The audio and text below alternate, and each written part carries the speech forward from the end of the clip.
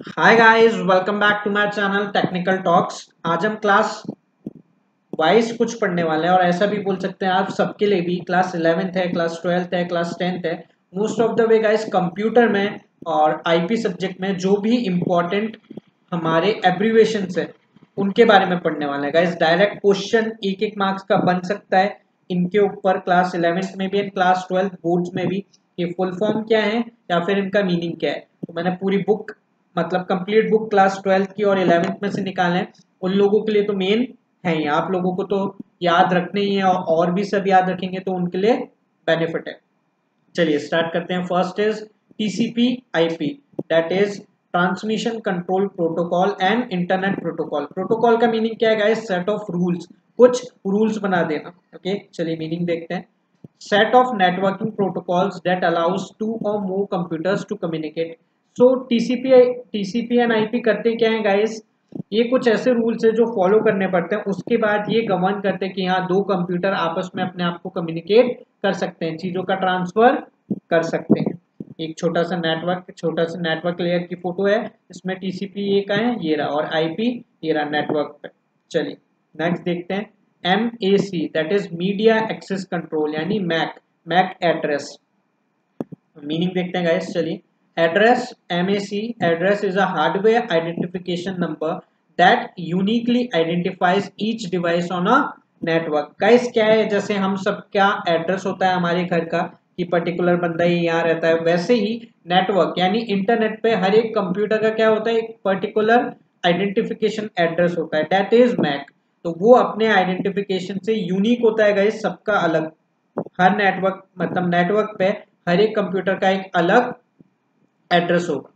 चलिए NIC next देखते हैं, that is network interface card. Meaning देख लेते हैं guys. It is a computer hardware component that connects a computer to a computer network.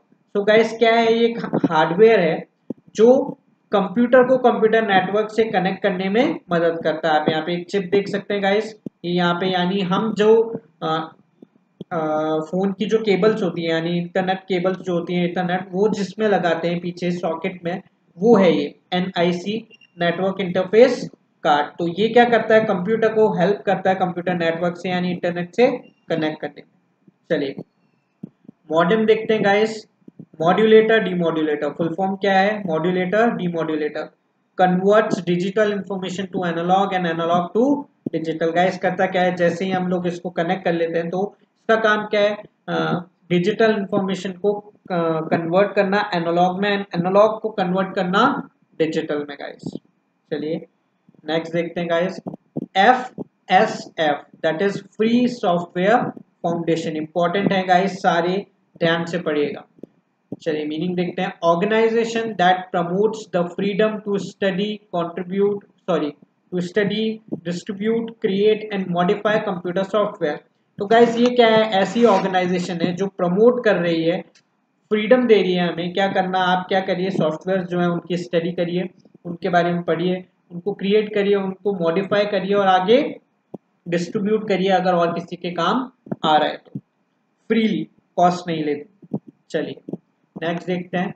OSS that is open source software, very important है guys, इस पर question भी बनाए आगे 12th के चैप्टर्स में, वो हम आगे पढ़ेंगे। Software with source code that anyone can inspect modify and enhance. Guys inspect का मीनिंग क्या है एंड एनहांस का मीनिंग क्या है? क्लोजली किसी चीज को ऑब्जर्व करना और उसमें चेंज करना हो, मॉडिफाई करना, यानी ऐसे सॉफ्टवेयर जिनका सोर्स कोड मिल जाता है और उनको हम मॉडिफाई कर सकते हैं और आगे डिस्ट्रीब्यूट कर सकते हैं चीजों को। चलिए ODF that is open document format क्या है गाइस देखते हैं। XML based open source file format for saving and exchanging text, spreadsheets, charts and presentation.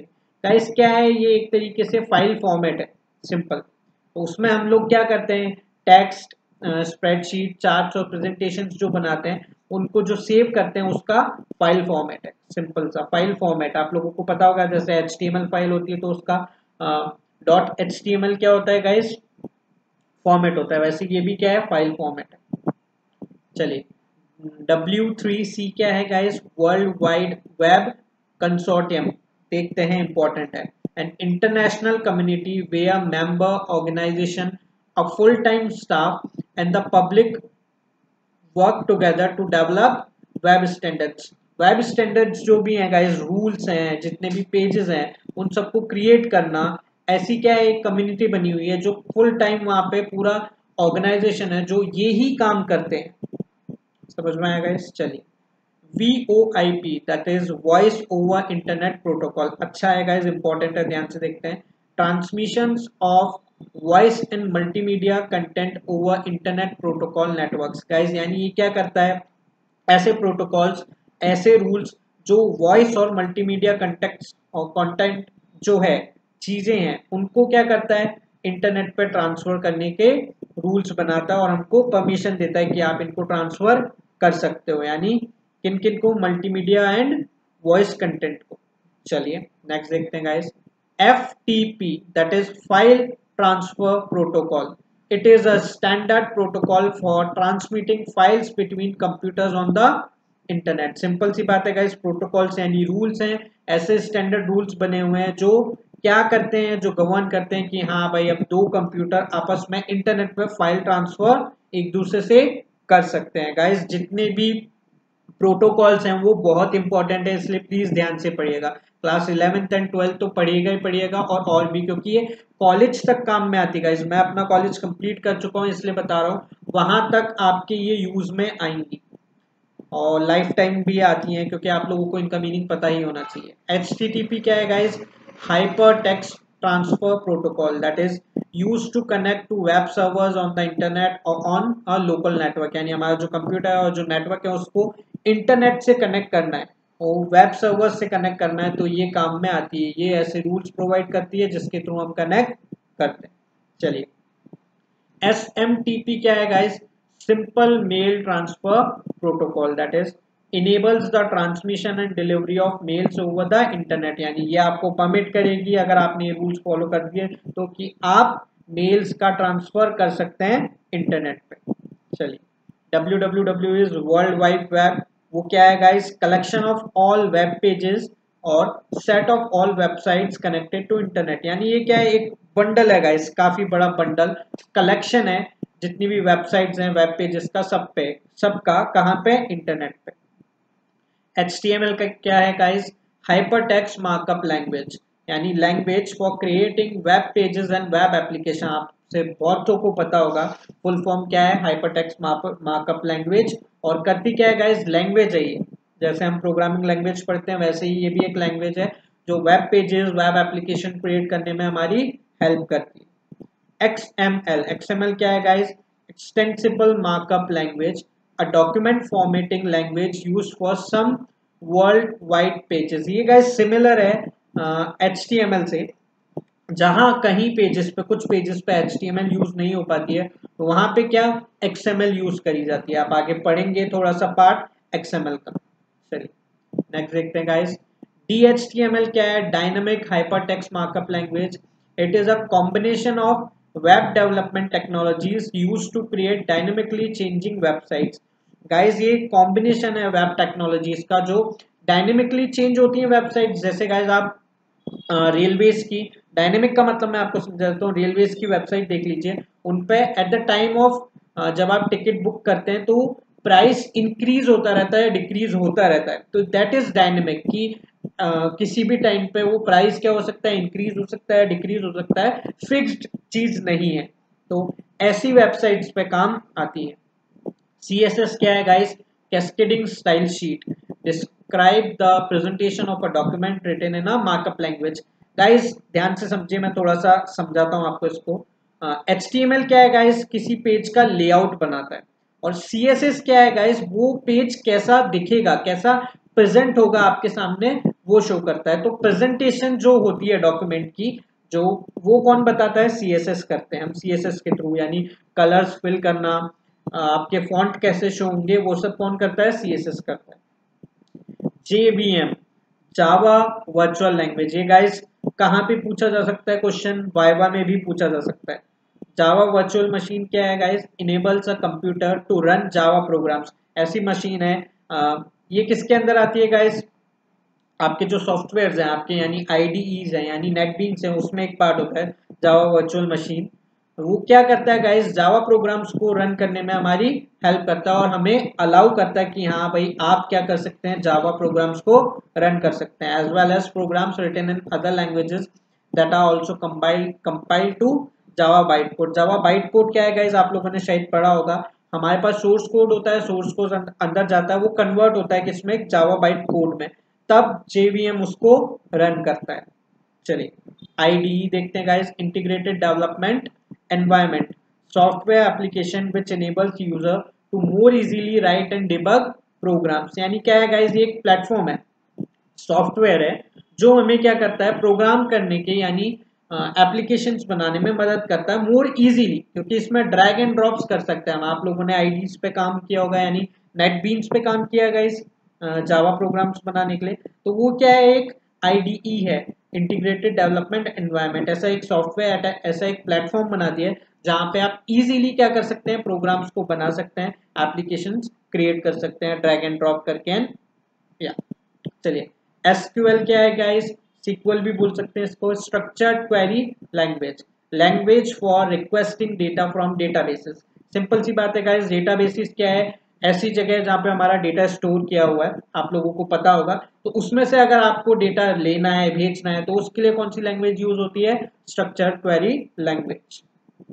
चलिए नेक्स्ट देखते हैं, वाईफाई क्या है guys, wireless fidelity technology that uses radio waves to provide wireless high speed internet and network connections। कैमसी एक technology है guys, वो क्या करती है, हमें रेडियो वेव्स की मदद से हम लोगों को एक हाई स्पीड इंटरनेट प्रोवाइड करवाती है, आपके यहाँ पे बहुत तेज और वायरलेस आएगा, कनेक्शन लेस, आपको कहीं वायर लेके नहीं बैठना पड़ेगा।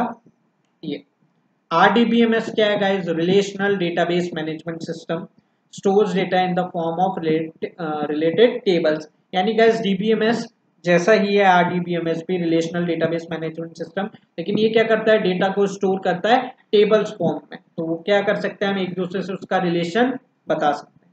चलिए डीडीएल इंपॉर्टेंट है गाइस, वाइवा में भी और ऐसे भी पूछी जा सकती है। डीडीएल क्या है, data definition language, language use to create database, यानी ऐसी लैंग्वेज है, डेफिनेशन से पता चल रहा है ना गाइस, डेटा डेफिनेशन यानी डेटा की डेफिनेशन देती है, यानी जो आपका डेटाबेस बनेगा उसको डिफाइन करेगी।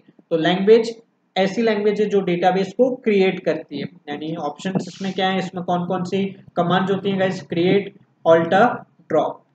नेक्स्ट देखते हैं गाइस, चलिए डीएमएल क्या है, डेटा मैनिपुलेशन लैंग्वेज, यानी ये डेटा को क्या करती है, मैनिपुलेट करती है, चेंज करती है। चलिए use to retrieve, retrieve means लेना देना, store, modify, delete, insert and update data. ये इसके क्या है, कमांड्स भी हैं और उसके यूजेस भी हैं जो मैंने यहाँ पे बता दिए आपको। चलिए टीसीएल क्या है guys, transaction control language, use to handle transaction occurring in database. Transaction का मीनिंग क्या है गाइस, आप जैसे मान लीजिए डेटा भेज रहे हैं, तो ये क्या एक ट्रांजैक्शन है, यहाँ से डेटा वहां जा रहा है, तो ये टीसीएल क्या करती है, इस चीज को हैंडल करती है। जैसे रोल बैक है, कमिट है, ये सारे इसकी कमांड या इसकी कमांड्स है। चलिए आस्की क्या है guys, American standard code for information interchange. अच्छा है, इंपॉर्टेंट है गाइस, मीनिंग समझ लीजिए। पहला फुल फॉर्म देख लेते हैं वापस, American standard code for information interchange. तो ये क्या है गाइस, ऐसे कुछ आपको मैं बताऊं, पहले पढ़ लेते हैं इसको। Define a set of characters for encoding text documents on computer. Guys computer है जो हमारे क्या करता है, एबीसीडी नहीं समझता है, तो इन लोगों ने क्या कर रखा है, उनके कोड्स बना रखे हैं, वो कैरेक्टर्स है उनके एनकोडिंग के लिए कुछ कोड्स बना रखे हैं डिफाइन, कि ए का कोड ये है, बी का कोड ये है, तो ये लोग करते हैं, ये नंबर सिस्टम है यहाँ पे। चलिए इसकी यानी इस और CII ISCII का फुल फॉर्म क्या है, Indian scripting code for information interchange, यानी ये इंडिया का है, coding scheme for representing various writing systems of India. India के जो राइटिंग सिस्टम्स हैं उनको रिप्रेजेंट करता है। जैसे मैं आपको एग्जांपल दे दूं, देवनागरी है हमारी लैंग्वेज, बंगाली है, ये सब जो लैंग्वेज है कंप्लीट उनके लिए है ये कोडिंग स्कीम। चलिए आईसीटी क्या है guys, information and communication technology, similar to information technology यानी आईटी से सिमिलर है, but focuses on communication technologies. Mostly क्या करता है गाइज, ये कम्युनिकेशन की जो टेक्नोलॉजीज हैं उन पे ज्यादा फोकस है इसका, information and communication technology. Information पे भी है, बट कम्युनिकेशन में जो ज्यादा काम आता है उस पे ज्यादा फोकस है इसका। GNU क्या है guys? GNU is an operating system. ये ऑपरेटिंग सिस्टम है यूनिक्स जैसा, लेकिन डिफरेंट है यूनिक्स से। आप इसको यूनिक्स नहीं बोल सकते, याद रखिएगा। GNU's design is Unix-like but differs from Unix by being free software and containing no Unix coding। तो ये फ्री है गाइस, और इसमें जो सॉफ्टवेयर यूज होते हैं वो ये फ्री सॉफ्टवेयर्स को यूज करता है, इसमें यूनिक्स कोड नहीं होते हैं। दैट इज, इसलिए ये डिफरेंट है किससे गाइस? यूनिक्स से। चलिए गाइस, हमारी वीडियो यहाँ पे खत्म होती है। दीज आर इंपॉर्टेंट एब्रीविएशंस हैं क्लास 11th के लिए भी, 12th के लिए भी, और कोई भी पढ़ना चाहे उन सब के लिए भी। कॉलेज में भी ये बहुत यूज आ सकते हैं गाइस, आगे आपके कंपनीज में, एवरीवेयर। सिंपल सी बात है, हमें इनकी इंफॉर्मेशन होनी चाहिए गाइस। सो यहाँ हमारा वीडियो एंड करते हैं, जल्दी से न्यू वीडियोस लेके आते हैं बहुत सारे गाइस। आईपी पढ़नी है पूरी क्लास 11th की, 12th की, लैंग्वेजेस पढ़नी है, डिफरेंट डिफरेंट कंपनी एनवायरनमेंट क्या होता है, कैसे होता है, उन सब पे वीडियोस लेके आ रहा हूँ। सो स्टे ट्यून एंड देखते रहिए क्या टेक्निकल टॉक्स। Thank you.